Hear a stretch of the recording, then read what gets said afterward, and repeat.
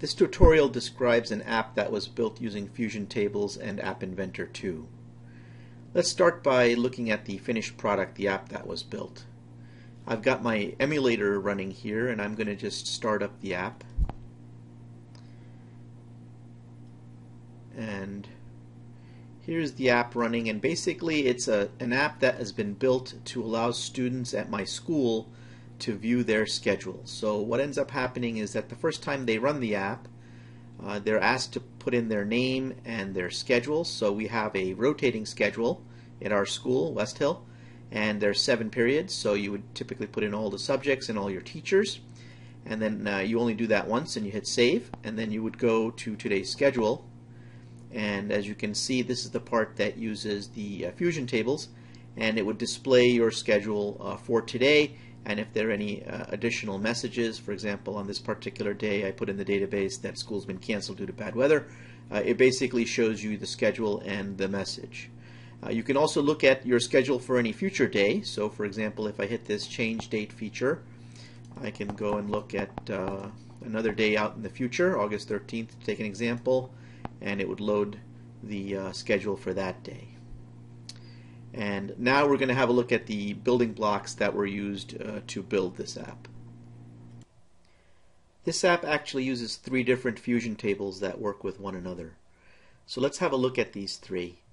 These are the 3 databases I have right here. Each one is a Fusion table.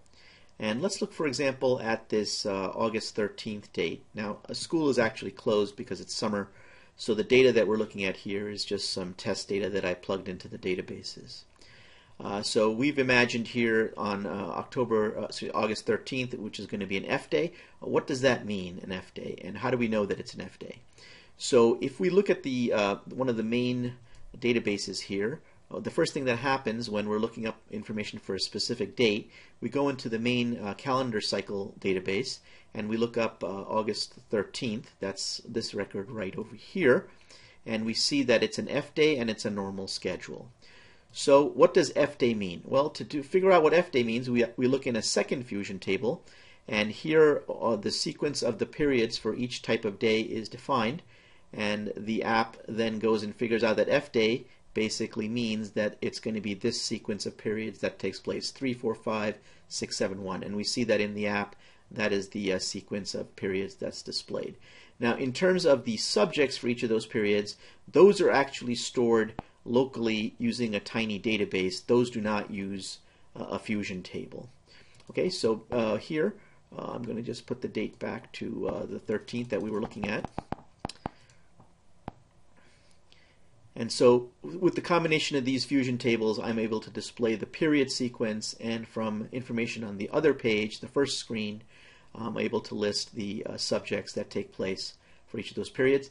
And these start and end times can basically be found by looking at the third database here, which describes the start and end times for each of the periods. Okay, so that's basically how the 3 databases work together with the app.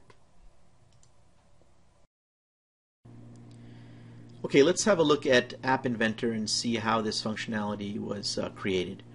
So here I've got my App Inventor open to the app, and this is the first screen that the user sees, which allows them to program in their schedule.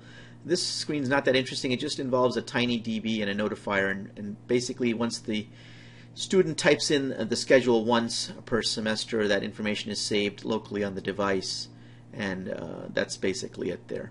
The other screen, which is much more important for us because that's the one that uses the Fusion tables, is the one that actually displays the schedule for any given date. So this is what the template looks like, and we're going to go over to the blocks editor now, and I'm going to just show you what happens for one particular sequence here.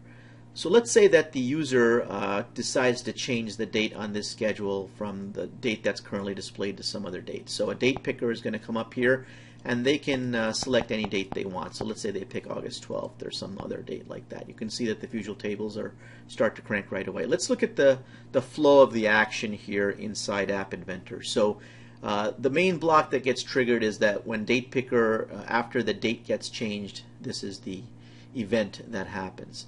So what I do is I take the date that was selected in the date picker, I take the 3 pieces, I join them together to create a new global date variable.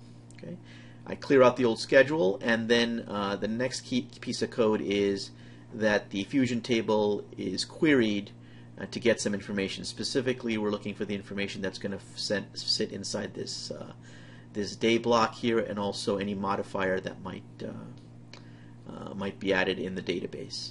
So let's look now at how this works, this load day code and modifier. Right here we have the procedure call for that, and we can see that we're calling the Fusion table here, and we have the ID stored, and the ID of the Fusion table can be found if you go to any Fusion table like this. If you just go to File, About this table, you can see that the ID is stored right here, and that's basically what's used to initialize this global constant right here.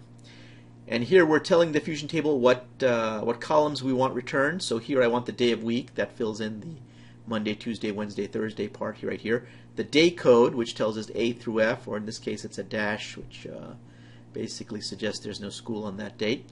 A day modifier, for example here, normally it says normal schedule, but it might be a half day or perhaps a delay due to weather or something like that. And then notes, importantly, are notes that we want to tell the student for this particular day.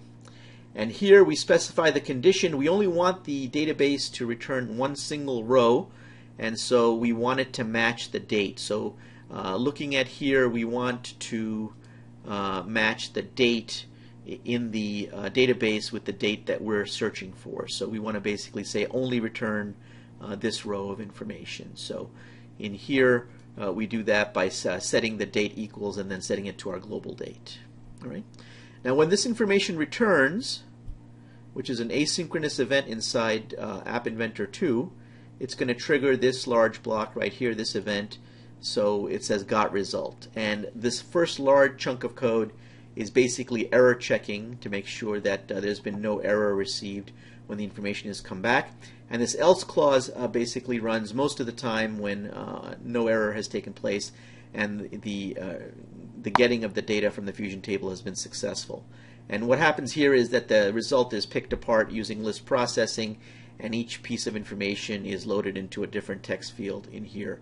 Here, for example, the day of week text field, which is right here, is being loaded from the day of week that was returned by the database. And here the letter day, which is this field right here, is being loaded from the next element in the return value.